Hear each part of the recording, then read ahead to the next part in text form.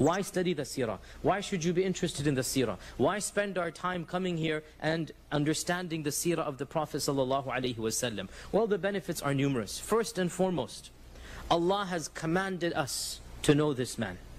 This is an obligation that Allah has put upon us. We have to know this person. And there are over 50 verses in the Quran that command us to take the Prophet ﷺ as an example.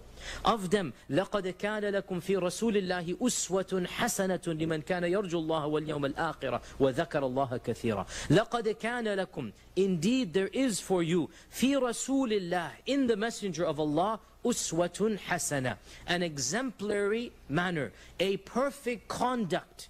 Uswa means something you follow. Hasana means a perfect. So you have in the Prophet ﷺ the perfect example to follow. And therefore, the study of the life and times of the Prophet ﷺ is the study of somebody we need to follow.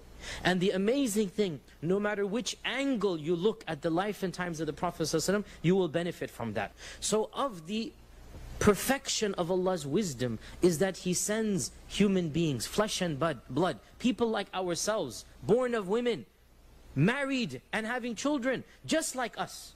But the difference is they are chosen by Allah subhanahu wa ta'ala and they are made role models and examples. Another blessing of studying the seerah is that the seerah is the #1 way to increase our love for the Prophet sallallahu alaihi wasallam.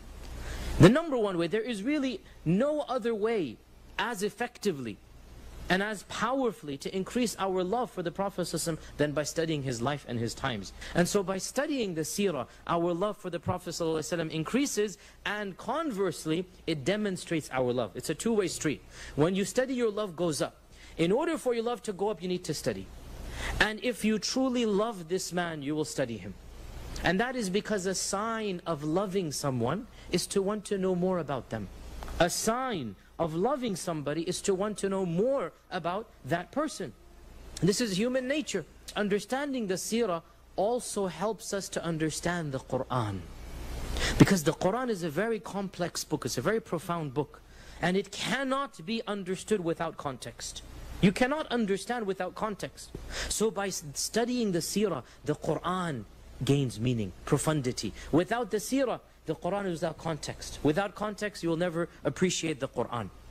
Another benefit of studying the seerah raises our hopes, lifts our spirit, and blesses us with optimism. Especially in our times when we're facing Islamophobia, we're facing a little bit of persecution. Wallahi, to call it persecution is even embarrassing when we look at what the Prophet ﷺ and the early Sahaba suffered. We in America are not being persecuted in that sense. Nonetheless, times have changed from the last 10 years. And things are happening now. We're facing a little bit of the heat.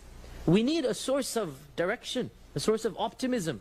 And by studying the seerah, we can understand that the people before us suffered even more. And we compare our trials and tribulations to their trials and tribulations. So, think about this. Our Prophet ﷺ heard the stories of the earlier prophets. What did that do to him? Gave him more optimism, increased his iman. How about us then? Don't we deserve even more so that our iman goes up when we study the life and times of the Prophet ﷺ? So the studying of the life and times of the previous generations of the Prophets of Allah, it brings about an immediate benefit. لِنُثَبِّتَ بِهِ فُؤَادَكَ, to resolve, to affirm your chest, i.e. to increase your iman. Yet another benefit of studying the seerah, and this is something many of us don't really think about. The seerah itself is a miracle of the Prophet ﷺ. When somebody asks you, what are the miracles of the Prophet, and we start thinking the splitting of the moon, the talking of the tree, this, that, and we don't think that in fact, his whole life is a miracle, from beginning to end. His whole life is an indication that he was a Prophet of Allah. Coming from where he came, with the education or lack of education that he had, and yet coming forth with the message, the profundity, the scripture, the eloquence of the Quran. Where did this come from? In addition to that, his patience, his perseverance, his success, coming in the middle of a pagan, ancient civilization that had there was no civilization. They didn't even have a script. They didn't have two-story buildings. They didn't have a library. They couldn't even read and write. And yet the Prophet ﷺ came from the midst of a backward, uneducated, uncivilized, barbaric nation. We're going to talk about this next week. They were really a barbaric nation. And within 50 years, within 20 years, look what happened. Within 50 years, Islam began to spread. Within 100 years, it ruled the world. This is a miracle from Allah subhanahu wa ta'ala. And the seerah is the beginning of that miracle. How he lived, the power that he wielded, and yet the simplicity with which he lived his life. The sacrifice that the Sahaba would have done had he asked them to do, but he didn't. And it is impossible for a human not to be affected by that power, by that luxury, by that wealth, unless there is really a divine sincerity in him. A pure sincerity that this is being done for the sake of Allah subhanahu wa ta'ala.